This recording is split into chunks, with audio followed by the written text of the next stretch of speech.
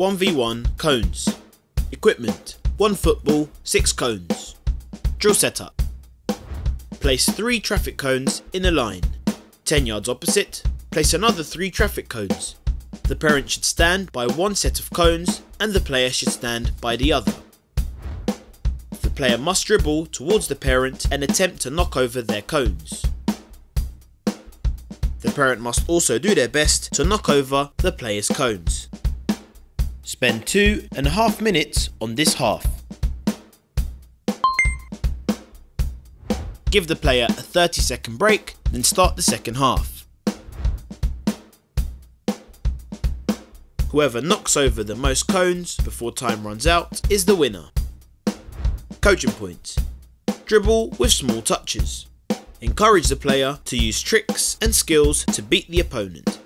Strike the ball with the laces. Benefits: skills practice, dribbling ability, gains match understanding. Final instructions: spend 5 minutes on this game. Take a 30-second break during half time.